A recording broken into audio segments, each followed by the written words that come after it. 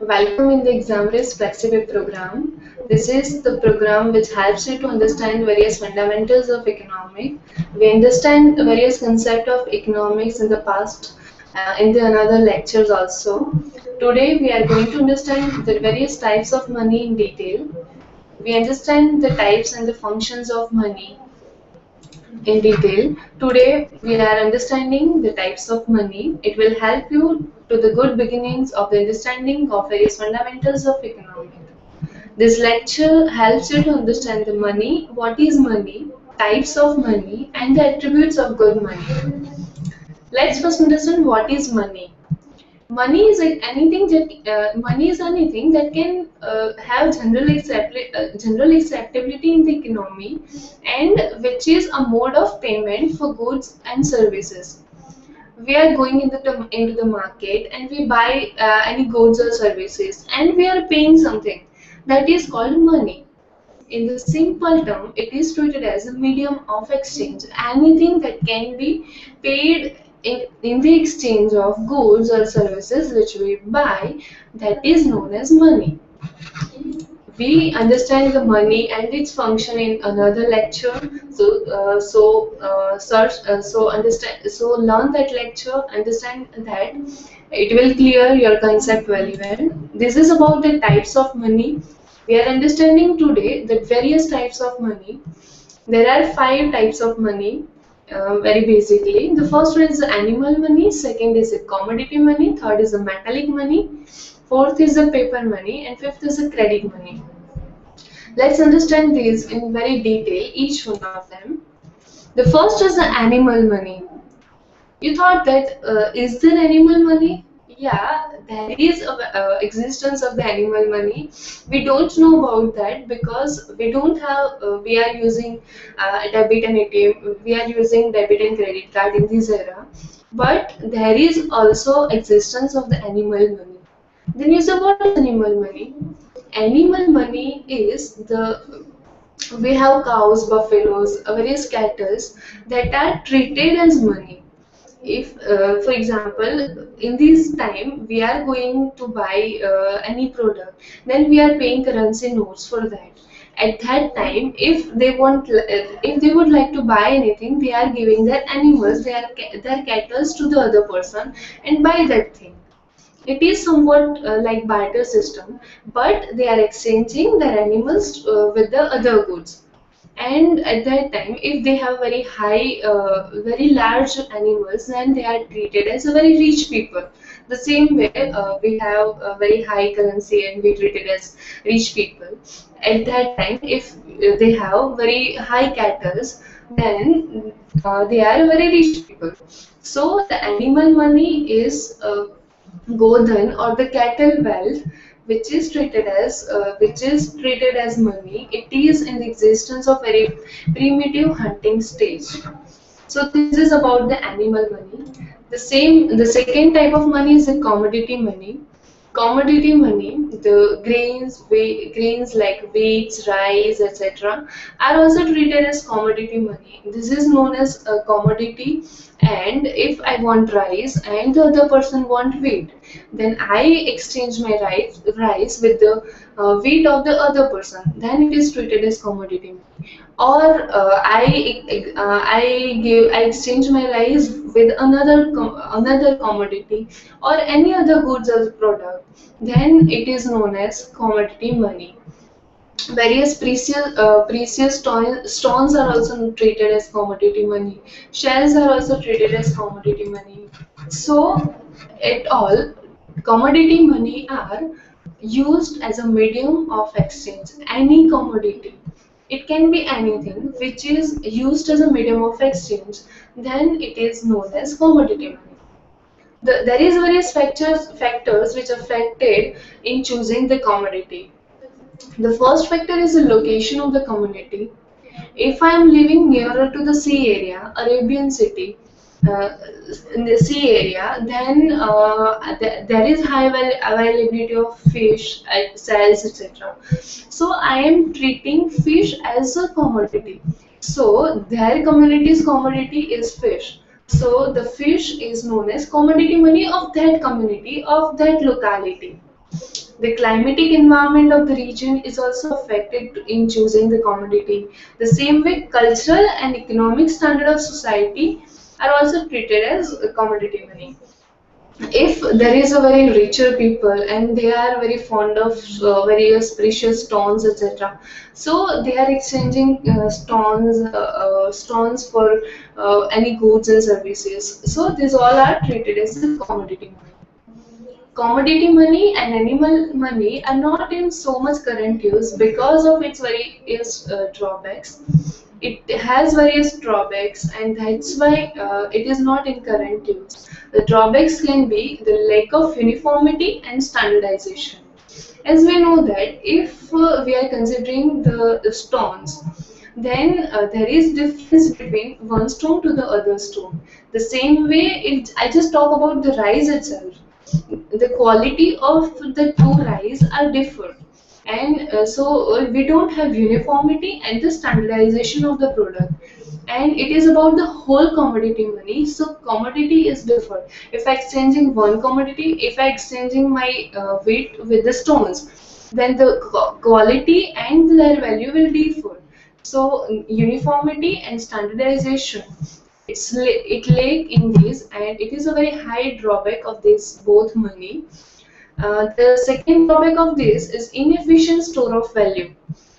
We want to able to store animals or commodity in very high amount. It needs very high space also, and the various commodities are also like perishable goods, etc.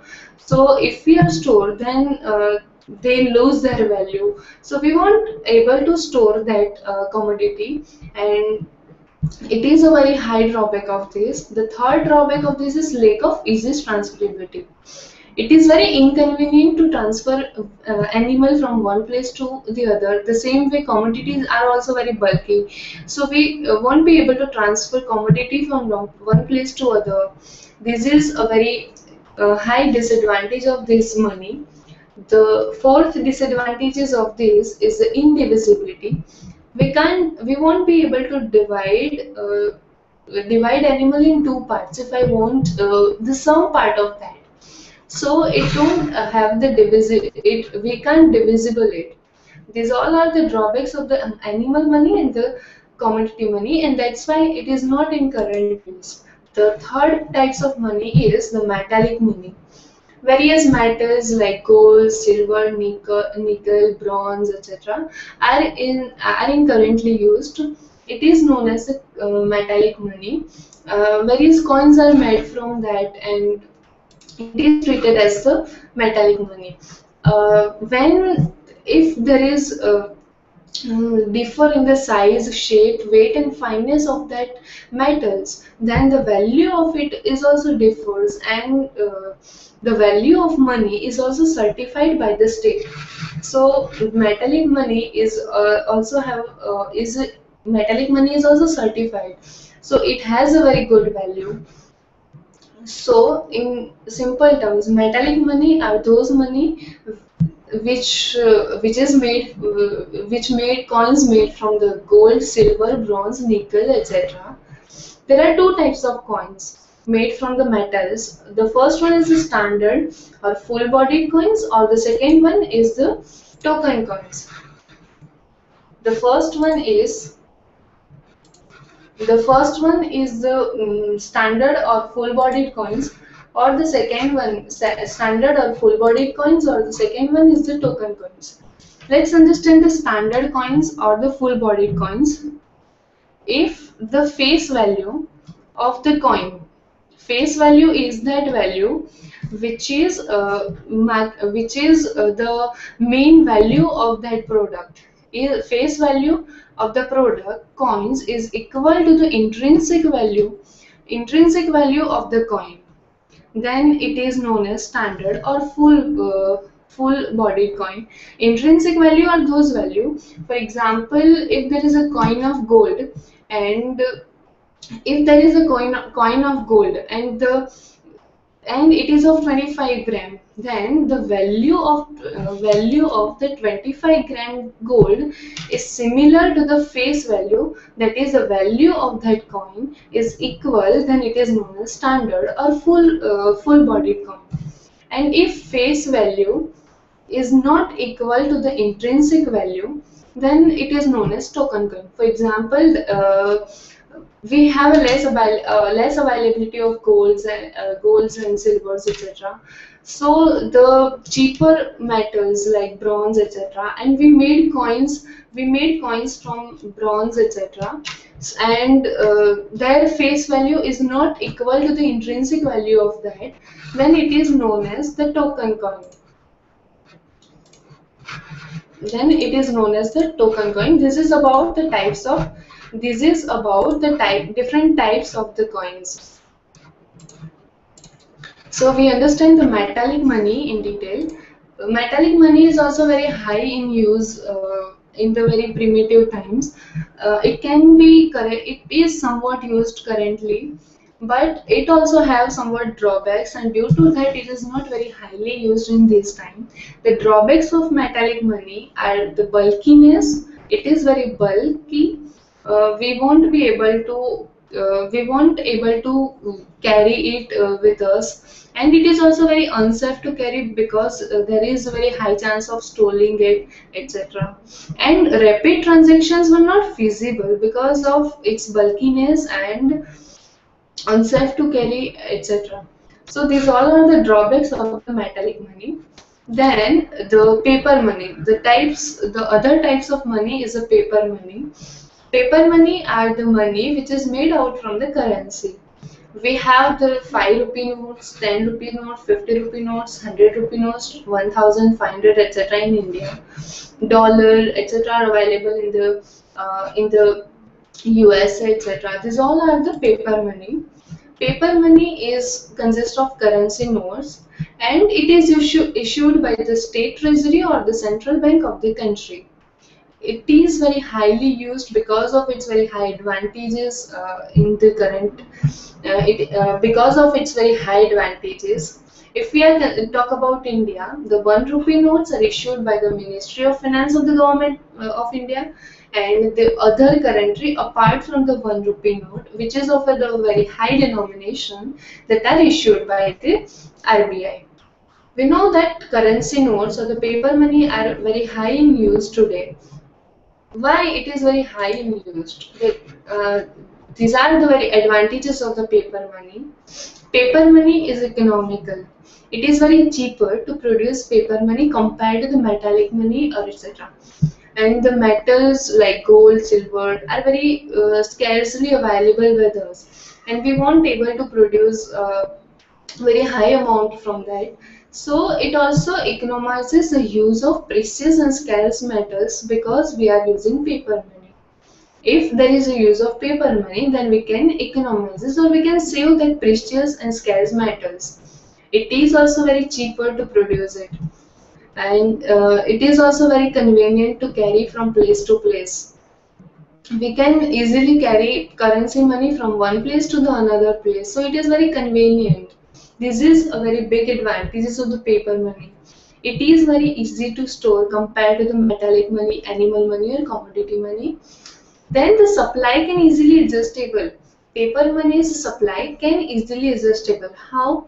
If there is very less supply or less supply of money in the market, then as we know, it is very cheaper to produce, and we don't have very scarce resources of it, so we can produce paper money very quickly. So supply can easily adjustable of it. We have a very high advantages of paper money.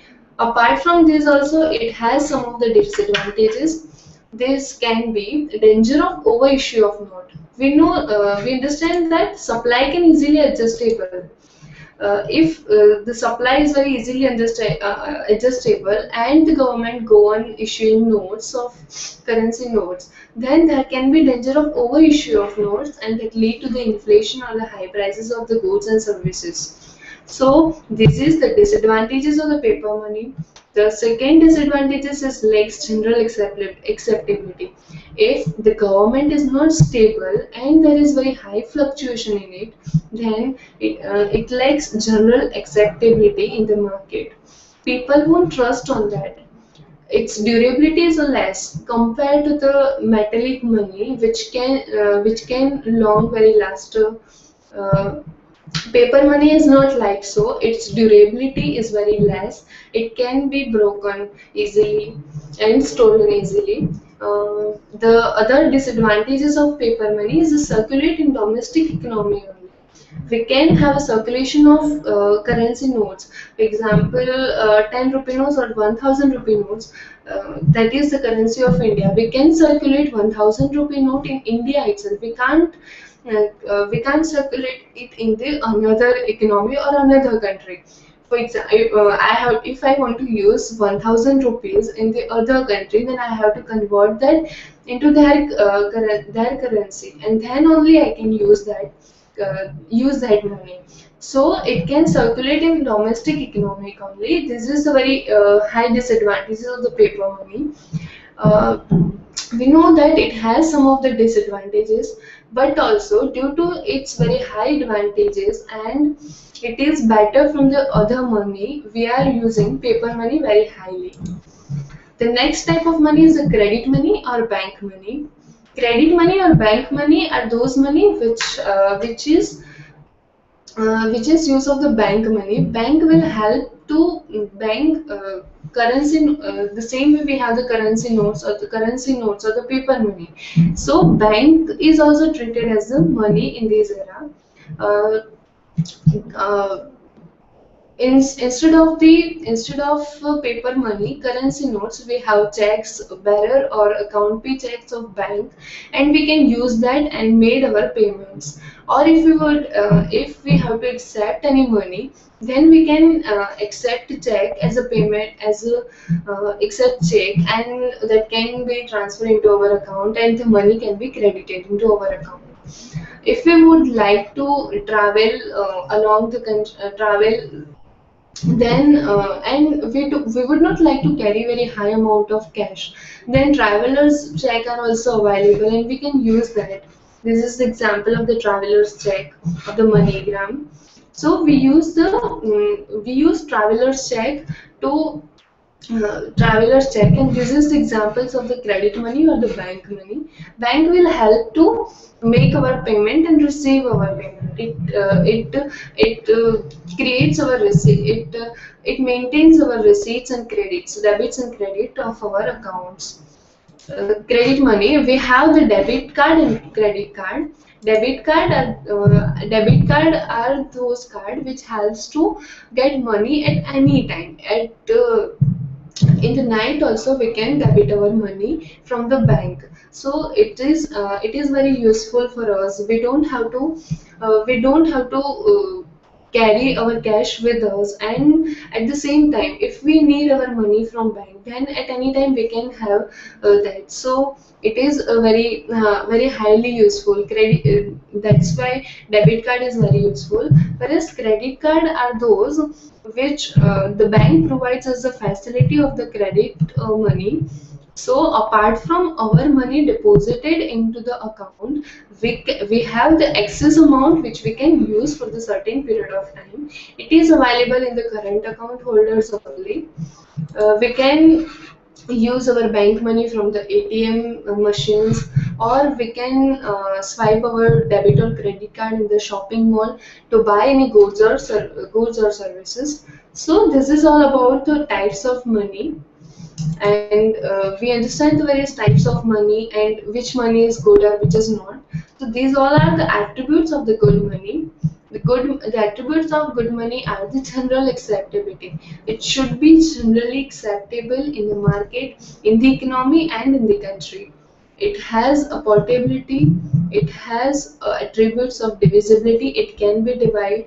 We know that money can be divided. Money can be of 5 rupees, 10 rupees, 1000, etc. So we are able to divide it. It has a it should divisibility, attributes, then uniformity, durability, stability of value. if the value of the money will suddenly increases or decreases, that is, if they have fluctuating value, then it won't have general acceptability in the economy. So it should have stability of value and adequacy. So this is all about